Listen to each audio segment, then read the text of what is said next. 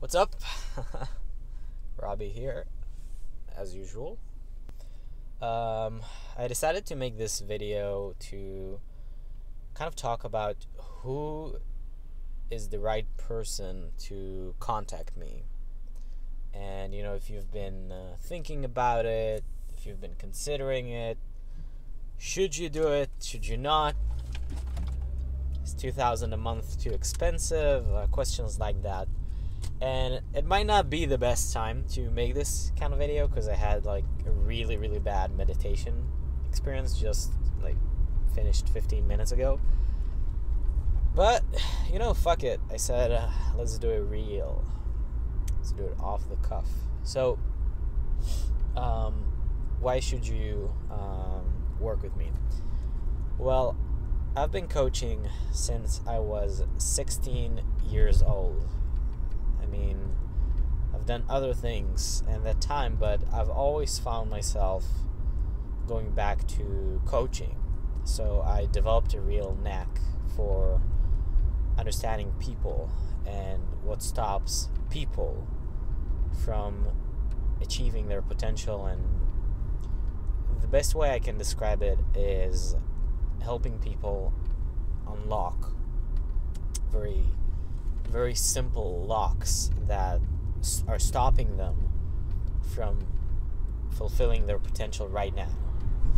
What I mean by that is that during life we have so many beliefs and so many thoughts about how life works, and it gets real hard to navigate sometimes. So you get people who creating an online business scares them because they think it's really complicated, or creating simple habits, everyday habits that will make sure that they're growing in all areas of their lives. It's so complicated to them as a topic that they just stay away from it. They repress it, basically. And I see people like this every single day. That's the vast majority, is people that aren't really doing anything with their lives. And one thing I can really say about me that's different from everybody is that I'm always changing. You'll never see a month where I'm doing the exact same thing or I'm the exact same guy. Every month it's something different. It's a new project, it's a new city, a new country, a new business venture. Every month something is changing. It's always growing. And with most people, you'd ask them, a year later, what's changed? And they're like, oh, not much. It's just fucking crazy. Oh God, I feel so bad. Probably shouldn't be making this video right now. I should be like, hey guys, what's up? In the with a really good background, really good camera. You should work with me because I'm gonna change your fucking life, and I guarantee you this will be amazing. So yeah, this is a more even keeled kind of video. So yeah, the answer: will I change your life? Undoubtedly, unfucking doubtedly, I will change your life. Will I do it in a month, a week, a day, a year? To be honest, most people don't believe me, but in a day, usually. It takes me not more than a good call to really change somebody's life. I've had people who didn't even work with me full-time, just go on a single call with me and have their life completely blown apart and changed.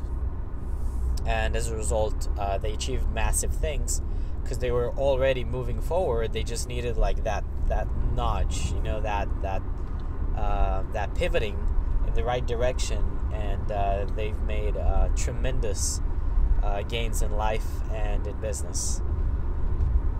Other than that, I don't know. The magic really happens when I talk to people.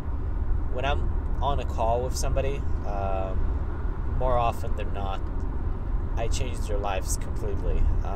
I've done hundreds of calls coaching calls in the last few years, and I haven't had a single person whom, you know, I haven't done like had a difference in his life. So yeah, should you contact me? Of course. I mean, if you like my content, then I can guarantee you that I'm going to change your fucking life in the free call that I offer. Should you work with me? Well, let me guarantee you that after a call with me, you'll have no doubt that you should work with me. And if not, then I'll tell you that you shouldn't work with me. About 40%, 50% of the people that talk to me end up becoming clients.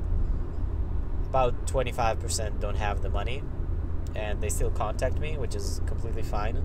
You know, most people are not. They're like, you know, you should filter the dead weights. You know, don't talk to people unless they have the money. I like talking to everybody. You know, if they feel like good people, I'll help them. You know, as long as I have the time. It means as long as I'm not so in demand that I can't, or so busy that I can't afford to do that, then yeah, I think it's nice. And the other 25% are simply people that, you know, something happened, and you know, it happens that, you know, maybe they lose money, maybe, you know, an emergency, something happens, and then they don't end up working with me. But, you know, everybody wants to work with me. I haven't had anybody do a call with me and then be like, hey, you know, I don't really see the value, because I always make sure that the value is extremely clear from the get-go. So yeah, that's pretty much it regarding the coaching.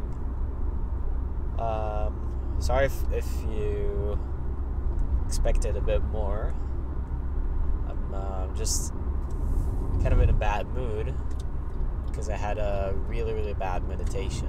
And, you know, like I said, I don't judge the meditations. It's not like, you know, oh, stupid, you performed badly, you should have done it better. No, it was just a really tough meditation. Like I said, meditation is like weeding out stuff that you have, stuff in your subconscious, stuff that is blocking you, stuff that makes you anxious. And, you know, you can actually hear me getting a bit sick while I'm recording this video. And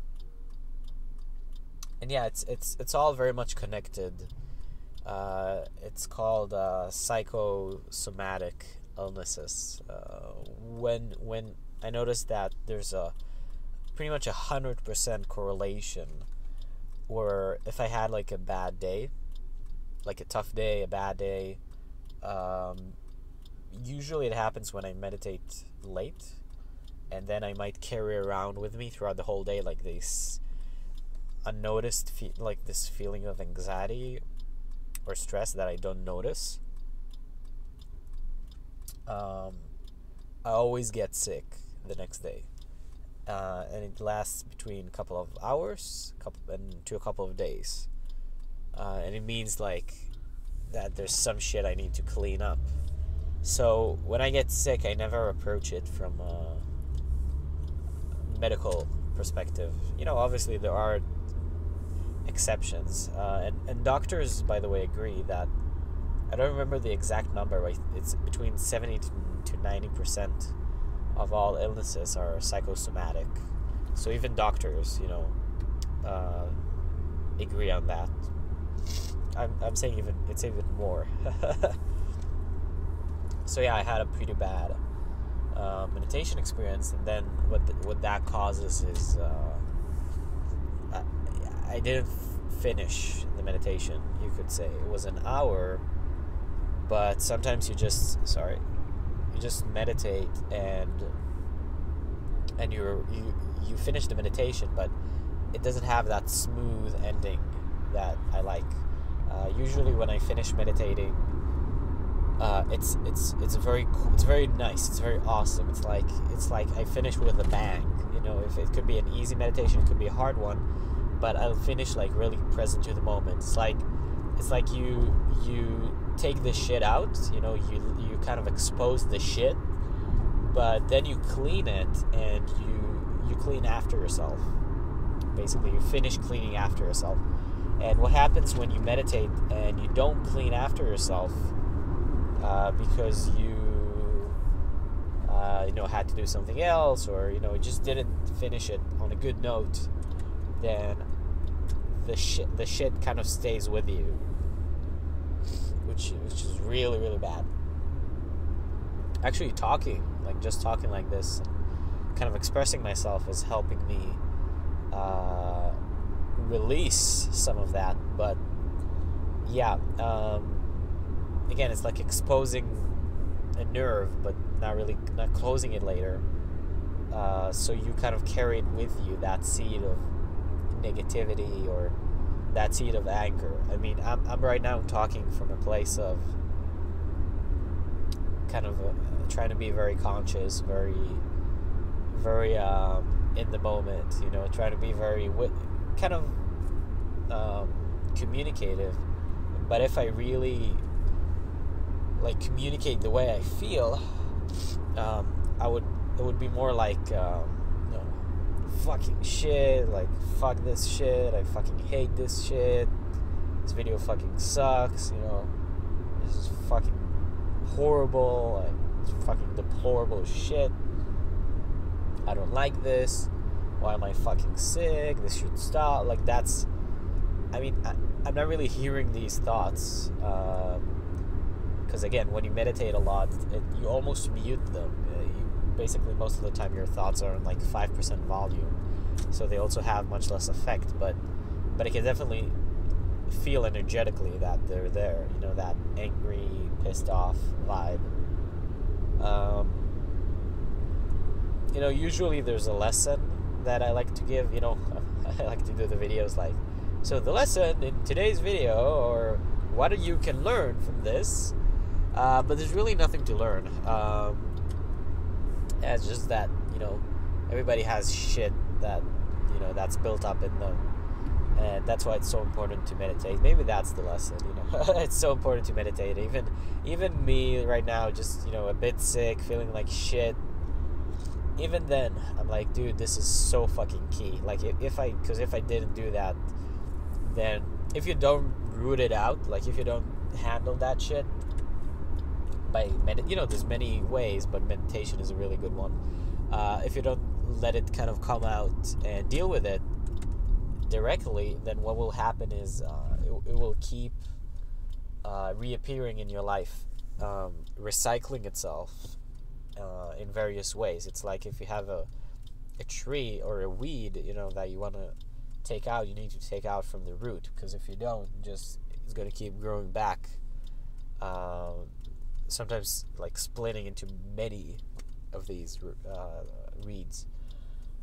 So yeah, I guess that's the lesson.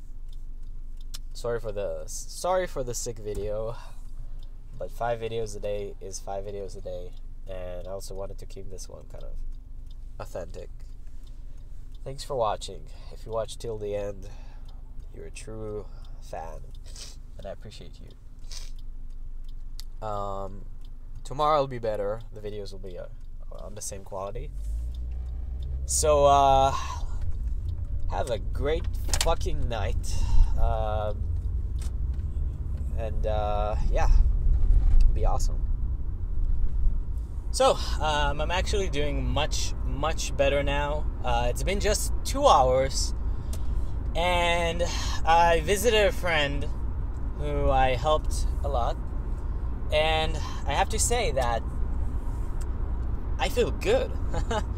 The previous video, I was really bummed out. The whole idea of the video was about meditation and why you should subscribe to my videos. But because I've had a bad meditation, it basically fucked up everything for me, and I just felt like shit. And you saw that I felt so bad. It was that bad that I actually got a bit sick. But as I've said, it's psychosomatic, and it's gonna go away. So as you can see, I've had the bad charge in me for a couple of hours, and actually, the moment coaching came up, the moment that we started talking about his life, and I kind of began coaching him the way I like, I just instantly got in the zone. Like, there's nothing in this world that gets me more in the zone than coaching people. I just get so motivated and inspired. And really, the biggest thing I like about it, the most important thing for me, is actually what it does to me when I coach. When I coach people, I help them make sense of life. I help them by basically taking everything that I learned about life, which is quite a lot given how much shit I went through and also how many wins I had. And I basically take everything and I just compact them into the most fastest, easiest, most efficient paradigms and philosophies and practical advice that a person can take to get success, both long-term and in the short term, get fast results. It's nothing that makes me feel as good as having somebody's mind just click and they just know exactly what they need to do, what's the next step for them. And my friend told me, like, I coached him a bit, a bit was like 2 hours, and at one point he was like, whoa, dude, like, after what I just learned from you, I realized I basically wasted years of my life. And that's such a good epiphany. Like, every time somebody has that epiphany, I'm so glad. I had that so many times by now. And actually knowing that you wasted years of your life is the best thing that could possibly happen to you, because it means that you now know a better way to live. So as bad as it sounds, wasted years of my life, well, you don't really have any alternatives. You could either have continued to waste them, or you could use the knowledge to live better now. And actually, the fact that you believe you wasted that time and that it pisses you off just goes to show how deep the transformation is. So, the sessions that I do, it's free. The first session is free. And I mean, it's more for me than for you, to be honest. Like, it's gonna change your life, sure, but the passion, the happiness, the motivation that I get from coaching people,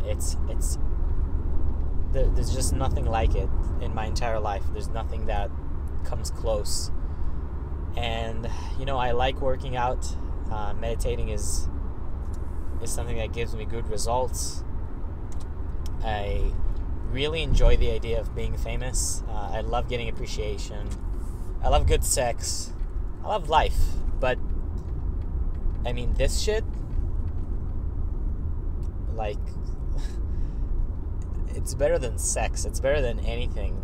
It's the only thing that I have that's like a reliable source of me feeling amazing. And the only times in my life where I didn't feel amazing, I either wasn't coaching or I wasn't growing as a coach.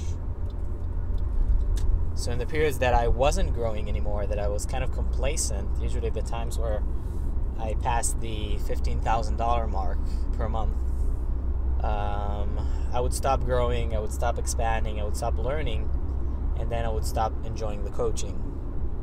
And I feel very fortunate for having learned so many things at the fairly young age of 22, although 22 isn't that young anymore. I mean, I just feel blessed, to be honest. It's there's nothing like this, like my knowledge, like my wisdom. And when I say knowledge, I don't mean things I read in books. I mean, a lot of it is from books and mentors, but things that I learned and applied and actually derived and gained wisdom from, like actually having, wisdom in life at such a young age and being able to help so many people. It's there's nothing like it. And I just asked myself, with this behavior that I have now, having so many positive, massive daily habits, and seeing my growth already, I'm asking myself, where will I be 3 months from now, by the beginning of the 1st of January 2017? And then I asked myself, where will I be in the 1st of January 2018? Because the rate of growth is accelerating in anything you do. Even things like fitness, you might not be growing more physically as fast. It's pretty linear, but the benefits you get are exponential. Like the difference between having a good body and having a really good body are huge, and the difference between having a really good body and a masterfully shaped body, the top 0.1%, could be the difference in millions, both dollars and fans. I just think about my goals all the time, and I get so excited, so pumped up, so energetic, so happy, knowing that if I look forward, in the time scale, the further I look, the more good I see.